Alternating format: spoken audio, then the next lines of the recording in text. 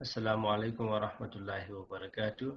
Today we will demonstrate the Chatelier's principle in the lab, where we will take cobalt chloride in solution and change the concentration of the forward and the reverse reaction to see what happens.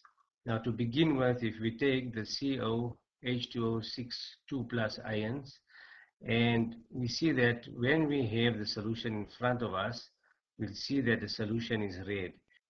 Now, when we add hydrochloric acid, and we know that hydrochloric acid is made of H plus and Cl minus ions when it is in solution.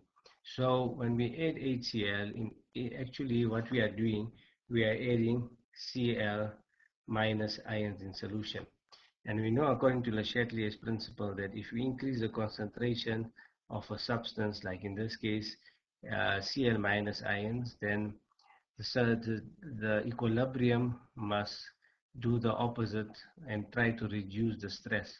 So in this case, because we've got too much of Cl minus ions, the system must reduce the amount of Cl ions in solution, and to do that, the equilibrium must shift to the other side.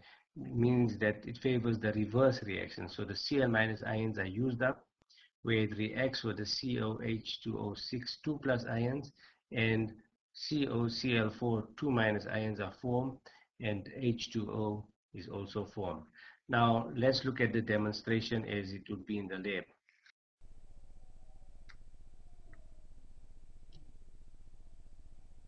So here we see that HCl is being added to the COH2O6 2 plus solution, and we add the Cl minus ions to it, and we see that the result is the blue color immediately when the HCl comes into contact with the COH2O6 2 plus solution.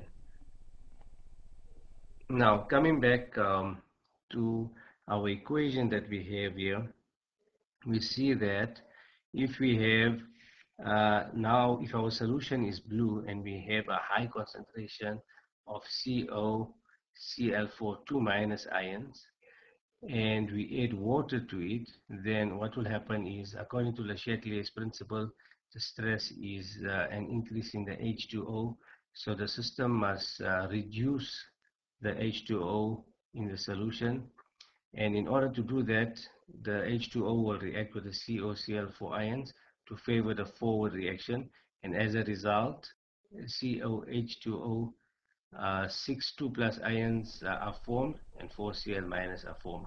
And the result for us is that when water is added to a blue COCl4 2 minus ion solution, the blue solution will turn red, which shows that the forward reaction is favored. So here we see a simple demonstration showing us the Chatelier's principle, and it demonstrates the change in concentration clearly, where an increase in concentration causes the reaction to shift onto the other side. So if we increase, for example, in this case, if we increase the concentration of H2O, then the reaction turns red, which shows that the forward reaction is favored. And if we increase the concentration of the Cl minus ions, we see that the reaction turns blue, which shows that the reverse reaction is favored. Thank you very much for watching.